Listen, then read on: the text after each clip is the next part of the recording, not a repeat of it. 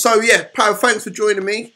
Talk me through Derby season so far. You got off to a decent start at the start of the season, but so far in the last couple of games, you lost one against Burton and you drew against Villa.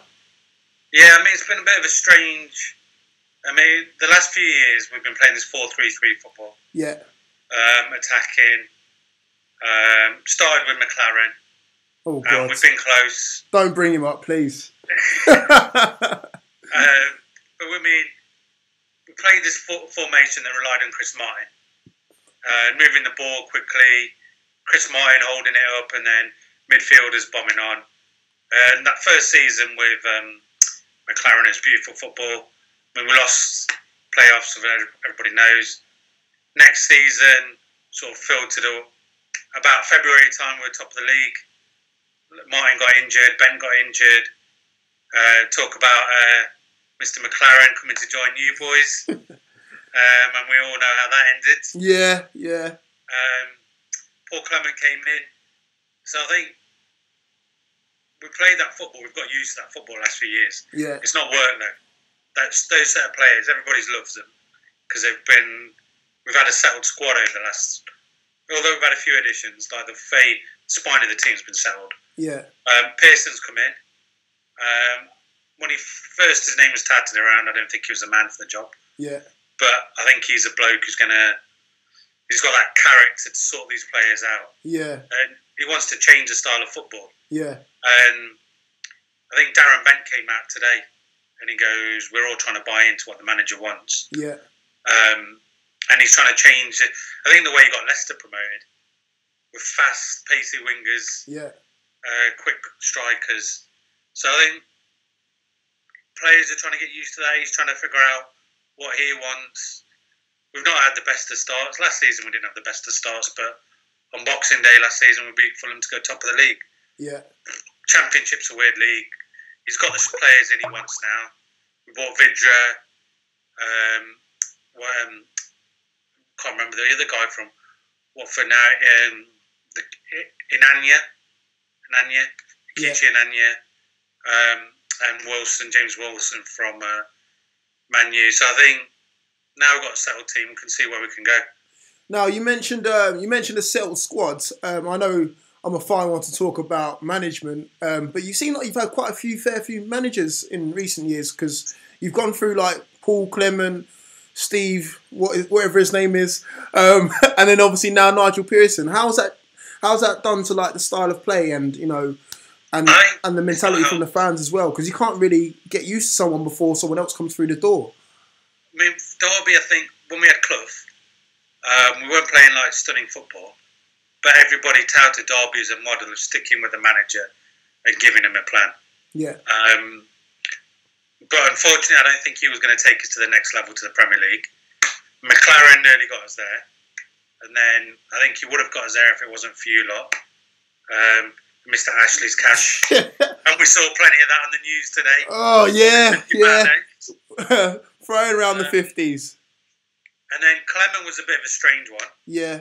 Because it was like, we signed him, got him on board, and then gave him some money and then bought like Bradley Johnson 6 million, Jacob Butterfield 4 million, and for some reason it just didn't work. So I think now Pearson, we've just got to realise the club's changing. Everybody said this team needed a few tweaks. I think this team's failed now. We need to change it a little bit, change the mindset, and this season not write it off. But if we get the playoffs, we get the playoffs. Yeah. Pearson, his team, the style he wants. Next season, go again. I think that's what he did at Leicester. He finished like 9th first season, and next season they went up or something. I mean, I know it's early days, but you guys are a long way away from the playoffs at the moment. What's going on at the moment for you guys? It's a championship. Anything can happen. Yeah. You'll find out from Newcastle. I mean, you've been here before, but you can suddenly get 10 games on the bounce where you don't lose. Yeah.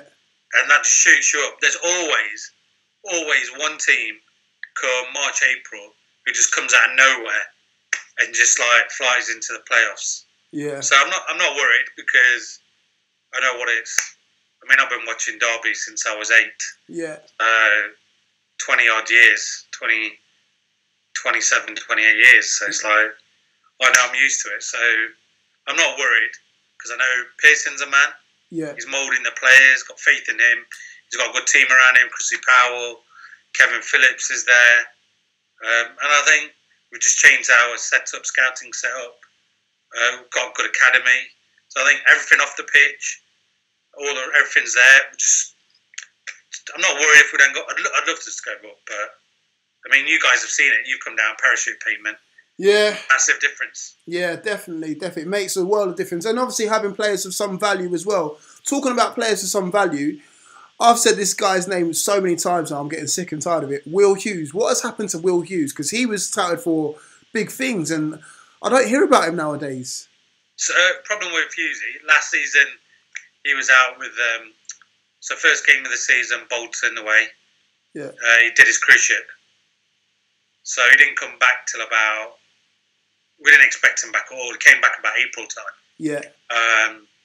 Trying to remember who it was at home because he was warming up and then he came on and he just, even before he was, the ref put his board up, everybody was just shouting his name. He's looking stronger because everybody said he's always been a little bit slight. Yeah. I think the problem, and randomly I bumped into Steve Parish last year, Yeah, okay. and he goes, they looked at, we were chatting football, obviously, and he said, Will Hughes, they looked at him and but he goes, they think he's a bit lightweight for the Premier League. Oh. And you look at the modern game and it's very much about physicality and yeah. Apart from if you take away like Barcelona, which seems to be like Iniesta's, your Xavis, everybody, they've got the smaller kind of. Well, you can't get close to them sort of players, can you? So yeah. So I think Hughes, I mean, he's still young. People forget he's still in the England under 21 team. Wow. It feels like he feels like he's been around for ages. Yeah. Yeah. So I think nothing to worry about. He'll develop.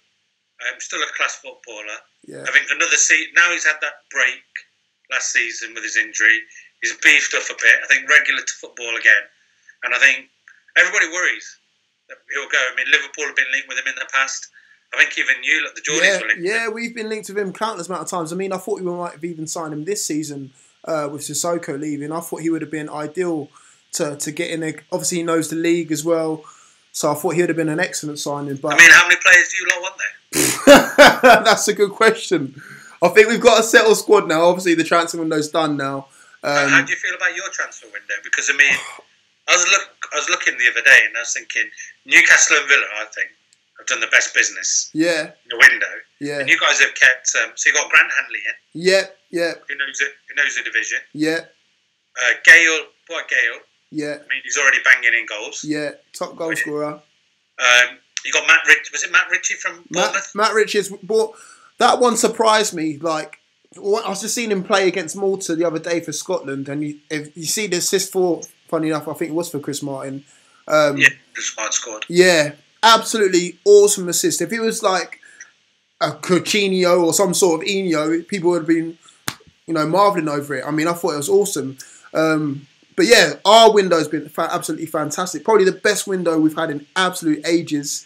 Come away with a profit as well, which is funny enough. Yeah, I mean, Sissoko for 30 million. Absolutely great business. Andros Townsend, you probably made a profit on as well. Yeah, small profit on him. And again, Ritchie was his replacement. Happy with that one as well. So all in all, we've bought well. We've bought players that have played in this division. That's the main thing. We haven't bought players from overseas that have to get used to the division. We haven't got time for that. We need players who can play like your Hanleys. Like Darryl Murphy, exactly. Even him, I was like, but again, he scored the other day as well, so he shut me right up with that one. So, see, I thought that was a strange one, and I thought Newcastle. I was doing my predictions at the start of the season, yeah, and I thought Newcastle and Villa would struggle, just because more Newcastle around the fact that you got the Saturday, yeah, an intensity, and Newcastle are going to be that big name that everybody wants to be, yeah. So I'm going to try that a little bit harder. But after that first dodgy start, you seem to be, what was it, you had a 4-1 victory. 4-1 against Reading. 2-0 against a good Brighton team. Yeah, we made them look very average, I must admit. Obviously, the first couple of games, we had a bit of a stuttering, a stumble there, but I think that was just us getting used to the division, because obviously it's a lot more physical. And obviously with some players like your Perez are not that type of player. I think that's the reason why we brought a Daryl Murphy into the side, who's more physical and bring other players into it. And you kept Colback and Shelby. Yeah, well, I'm not reveling on Colback too much. In fact, he was linked with you guys the other day, I heard. Talk me through Saturday's lineup in your opinion. How's he going to line up, Pearson? Pearson, I reckon we're going to have the new boys. Yeah. So Vidra up front. Yeah. If you go on Punjabi Ram's Twitter, we tweeted that he scored a blinding overhead in training this week. Oh, okay. So I think he'll start up front with Wilson, maybe. Yeah. Or Ben, and Atcher on the wing. Yeah. I think we're going to come at Sky game Saturday evening. I think we're going to come out of the blocks quick. We need a result. Yeah. Terrible result against Burton. But I think Rafa's Rafa. He's got a bit of a wily old head on him. Yeah. I can see it being scrappy first half, people trying to get hold of the ball. Yeah. I think there'll be a few chances. Who takes them? I'd love to say we're going to win. Head's always going to say Derby are going to win. Yeah. To be honest, I'll take a draw. Yeah. But I was looking today, I think the bookies have got Newcastle favourites. So, yeah. So, put my neck on the line. I'm going to go 2-0 Derby. Oof, okay. Vidra with 2. Vidra with 2. You went through the midfield and up front. What about defence? Defensively, what are you looking like defensively? Defence is pretty settled. So Scott Carson in goal. Yeah. Got Jason Shackle, who we re-signed from Burnley. Richard Keogh, who played again for Ireland midweek. Cyrus Christie, who's been playing right back. He's not been having. I think he was in the Ireland squad again. Yeah. He's not had the season he had last season. Yeah. He was really good towards the back end of last season. I think he's just finding his feet again. Yeah. Unfortunately, left back. Last season when Craig Forsyth got injured. Yeah. So we bought Marcus Olsen on loan. Craig Forsyth started this season. Unfortunately, the fella's gone and done his cruciate again. Oh. So I don't think we're going to see him again this season. So Marcus Olsen will be the left back, but he's not 100% fit. So we're still developing as a team under Pearson. Yeah. And I think everybody's still trying to get to know their role and everything. We've still got some big names like George Thorne to come back. Yeah. But I think the team are going to be fired up. They've had that international break. Yeah. I think Pearson will have given them a bit of the old hairdryer treatment. Yeah. And if there's a game to get back on, get the season started again after the international break, Newcastle big boys at home. Yeah. Newcastle, when we had that disastrous season, they gave us our only win that season. Actually on Sky as well. And it was in September.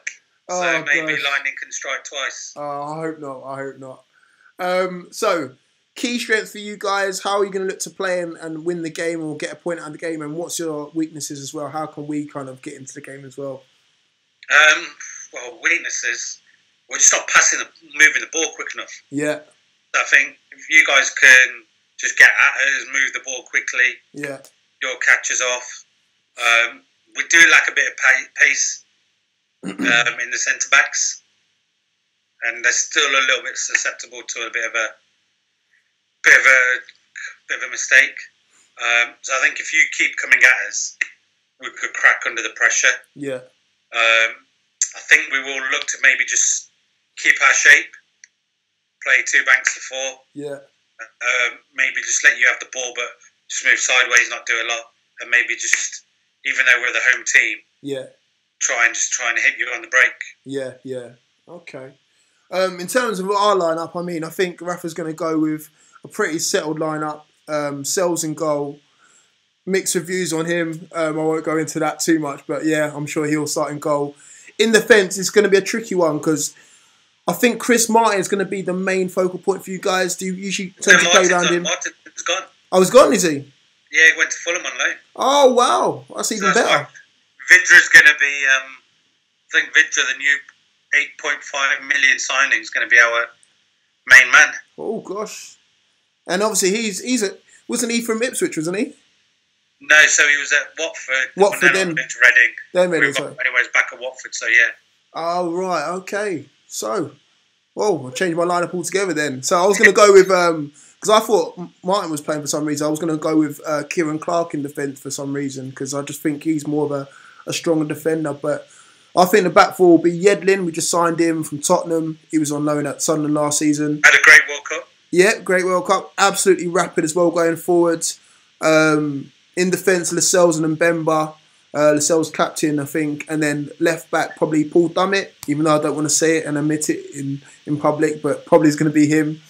In midfield, Richie. Again, we just talked about him. Richie, excellent midfielder, alongside Hayden and Shelby. Shelby's the key guy for us, I think.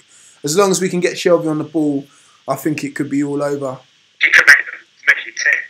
Yeah. He's like I joke and say he's like a poor man's Gerrard. But I was about to say that, like Stevie G. Yeah, he loves to get the ball down and then spray passes all over the shop. Again, he's a bit hit and miss sometimes, though. Sometimes he goes missing in games. Sometimes he's the star of the show. So again, I hope he just gets the ball and just takes charge from the get-go. And then Gouffran, I think he's going to play left midfield ahead of Atsu, who we just signed on loan from Chelsea. It's surprising that I'm actually even mentioning him in the team, because I thought he would have been gone by now. But he's had a good start to the season, and what fair play to him. And then ahead of them will be Diame. Obviously, you know Diame from last season when he's playing for Hull. He's been pretty good for us. Got an assist for Gale when we played Bristol. And then I think Gale might start up front at head and Mitro. So I think we're going to go how we usually do, like 4-2-3-1, just one up top. Obviously, we're away to you guys, so I don't think we're going to go all out. But the key for us... Gale's got pace. Yeah, that's what I'm saying. Trouble. And the key for us is the first 20 minutes. I always say this. The first 20 minutes decides how we play throughout the game. If we get a goal in the first 20 minutes, which is pretty much what we've done in the last two games, then we'll easily cruise it. If we don't, I think we might struggle and we'll be lucky to get a point. But I'm going to put my neck on the line and say that we're going to win. I think it's going to be 2-1. I think it's going to be close. But I think Gale and maybe Richie's going to score. But I can see you guys scoring first. And that's going to kind of get us going basically. Give us the kick up the arse. Because after international break, you know what players are like sometimes. They're not up to speed. I think we was on a good run. We won a couple on the bounce. And then we've had this break. And then we're going into this game now thinking, we're going to walk these guys, but I don't think it's going to be like that at all. So, fingers crossed it's 2-1. Gale and Richie for me. We'll see. We'll see. I'll tweet you on Friday, Saturday night. Yeah, definitely. Only if we win, that is. What, you'll go hiding if you don't, yeah? Yeah. Be disappearing for a day. Yeah. No, I'm a bad loser as well, so I might go missing as well for a bit. Especially if we get spanked as well. Oh, man. But yeah, it's great speaking to you, mate. See you, mate. We'll have to do another one afterwards, win, lose or draw, and just go through the game and, get both our perspectives on it and see definitely how it went, man. But yeah, it's great speaking to you, bro. And you, mate. Yeah. Good luck on Saturday. Yeah, good luck. Not too much luck, but yeah, just good enough luck to speak again anyway. All right. Mate. Have a good evening. And you, man. Take care, bro. See you later. Bye. Bye-bye. 2-0. 2-0. I at least thought Brighton would have got one. I mean, this is not me being cocky, slightly confident. Obviously, we did win. But 2-0 against Brighton, a team that finished third in the league. I mean, I'm not complaining, don't get me wrong. I just thought it would have been a lot harder than what I just seen out there on St James's Park. Oh yeah, sorry, I forgot to introduce myself. Sorry for being rude. My name is Fordy, aka Ford Have Mercy. Welcome to my YouTube channel if you haven't been here before. And this is the review for what I've just witnessed on St James's Park. And you know what? I'm absolutely delighted.